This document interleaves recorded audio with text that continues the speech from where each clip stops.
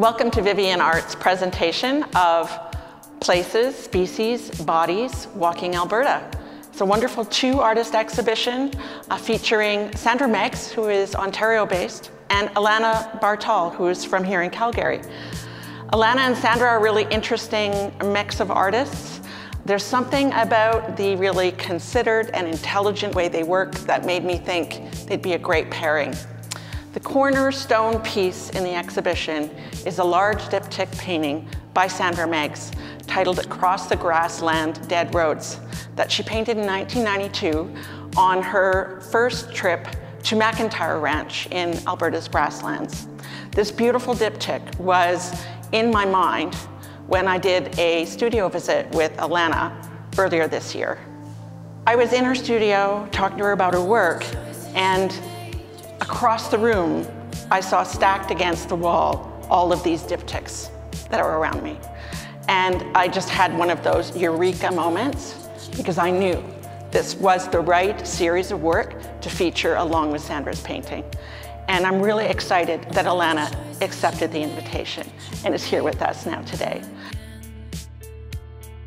Okay, so A Woman Walking the City Limits is a project that I did in 2016 for the Mountain Standard Time Performance Art Festival.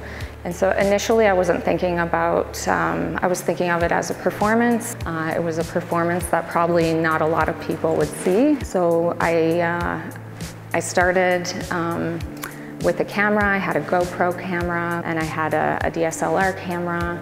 I didn't initially have a series of photographs or a video or even a map in mind as the resulting works, but that's what came out of the project in the end. Aside from the fact that both Sandra's painting and these works are diptychs, they're very connected in other ways as well. They're all landscape pieces, but not traditional landscape pieces. All of them were made by Sandra or Alana interacting with the land very directly. For Sandra, she went and sat and thought, contemplated, wrote, photographed, drew, and then painted. For Alana, walking was her main media. She walked the city limits of Calgary to the best of her ability. It was broken up by barbed wire fences, private property, roadways, rivers. She had to dodge around and sort of make her way to the best of her ability. And while she did it, she captured with her camera her expedition. She captured what she saw along the way.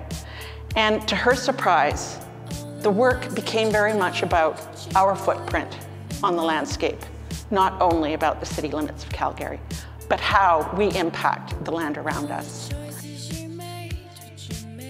When I was initially starting the piece, I wasn't thinking about collecting found objects. You know, it was like finding these kind of cultural artifacts that are just discarded at the edges of the city and just thinking about, you know, what are the stories that these objects are telling about maybe that person, but even, you know, more broadly, Calgary as a city.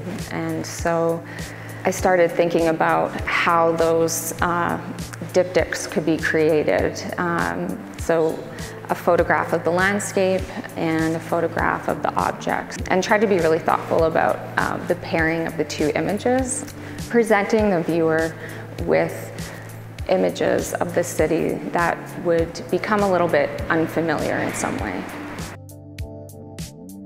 There's a moment in the video where you see a muskrat that just dips under a fence that has sunk into a pond, and that fence was very close to the actual city limit. So just thinking about how that muskrat, you know, like how's that boundary maybe doesn't exist for it, or it exists in a completely different way.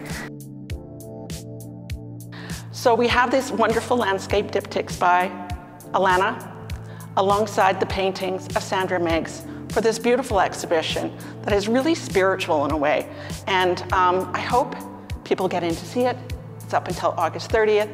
It's on our website on a virtual tour. And of course, we have our online store. We hope you'll visit it.